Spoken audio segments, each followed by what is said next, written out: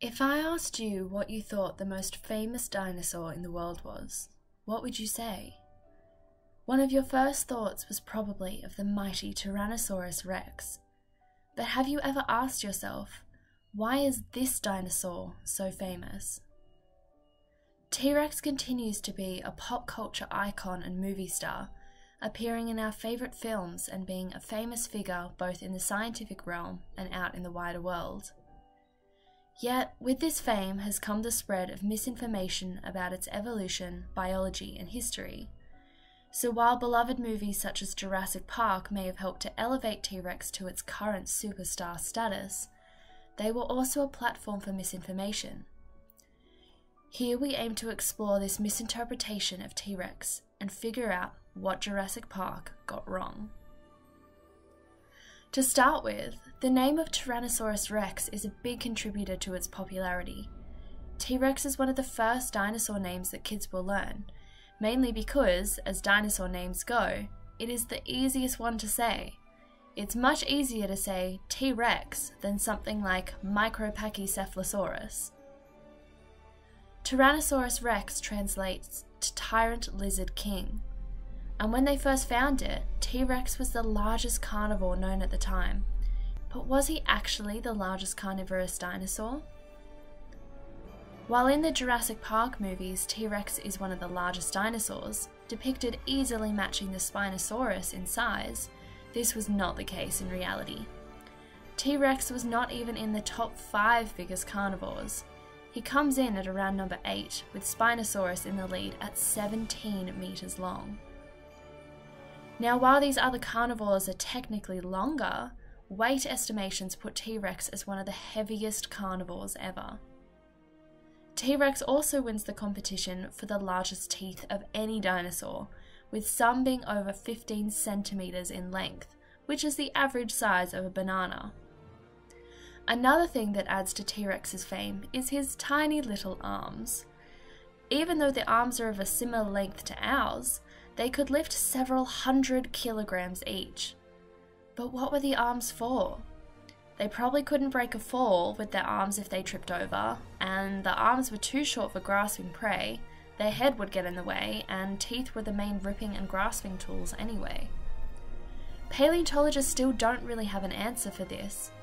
Unfortunately, the behaviours of dinosaurs and other fossil species are not often preserved, so while paleontologists have a lot of ideas, we actually have no true idea of what the tiny arms were actually used for. As I mentioned, it was the Jurassic Park films and books that helped to elevate T-Rex to its status today. And while these movies were groundbreaking for their introduction of active, mobile dinosaurs that was a far cry from what people used to think dinosaurs were like, there continue to be a few inaccuracies in the franchise. Let's take a look. Welcome to Jurassic Park.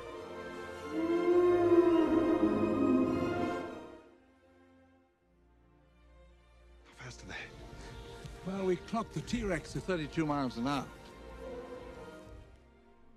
Originally, it was thought that the T-Rex was a speedy hunter, getting up to speeds of 60 kilometers per hour. But new studies on the hip flexibility of T-Rex show that they couldn't actually extend their legs that much to get that speed. Instead, they could probably only run at about 30 kilometers an hour.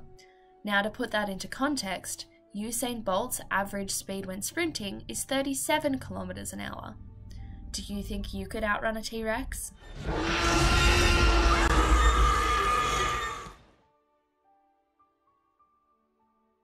You keep still because you think that maybe his visual acuity is based on movement, like T-Rex, and he'll lose you if you don't move. This is completely incorrect. T-Rex probably had good binocular vision like modern birds. The forward-facing eyes hint at good depth perception that would be required for hunting. Imagine how often T-Rex would crash into trees if he couldn't see non-moving objects.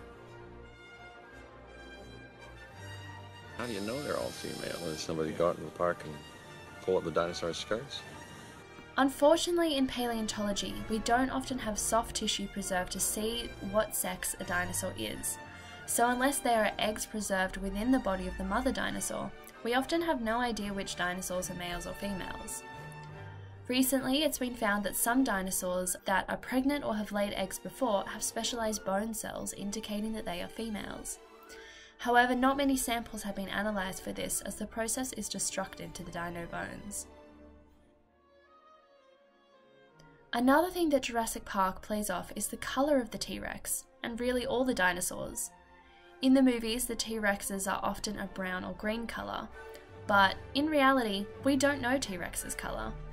Paleontologists can find colour pigment cells in fossilised feathers and mummified dino skin, but unfortunately we don't have these fossils for T-Rex.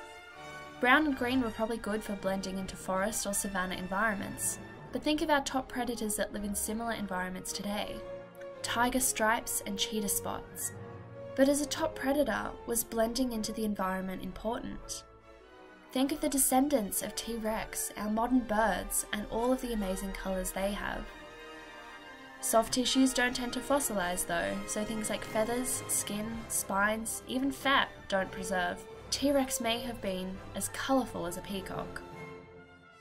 Paleontologists still have a lot to learn about the famous Tyrannosaurus rex, but we hope that you will join us on that journey of discovery. As you can see, Jurassic Park may not have gotten everything right, so from here we hope that you will learn to investigate, to question the portrayals of accurate science you see in the media. T-Rex may only be the beginning.